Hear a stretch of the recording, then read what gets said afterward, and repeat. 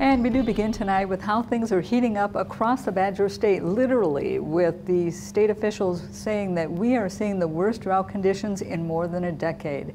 Thanks for joining us. I'm Melissa Langbed. And I'm Eric Morotek. That and the hot weather means a rough go for farmers this season. News 9's Jimmy Sadowski breaks it down. Nearly 80% of the state is under some kind of drought condition. The DNR tells me this is the first time in over a decade things have been this bad, which could affect farms across Wisconsin. Southwestern, northern, and central Wisconsin are the biggest areas of concern for the drought right now. The DNR says the drought, called a flash drought, came on quick. We went through a record period of wet 2017 through 2021, where we hadn't seen water levels go up to those levels in 100 years.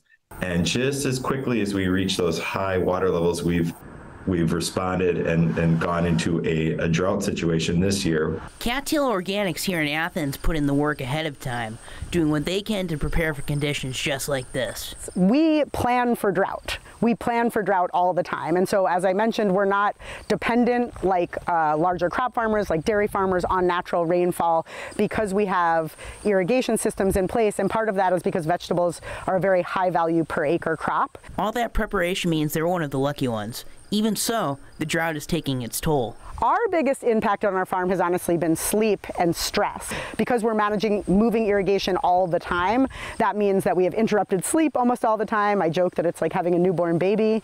And it also means that there's kind of stress around that moisture that's persistent. As for whether or not the drought conditions will improve, Adam says it's hard to tell because of how unpredictable and scattered storms can be, especially in the summer months. The DNR also wants landowners to reach out and report if they're having issues keeping their crops going. The DNR updates their drought monitor every week so you can know what to expect. We'll have a link on our website. In Athens, Jimmy Sadowski, News 9, WAOW.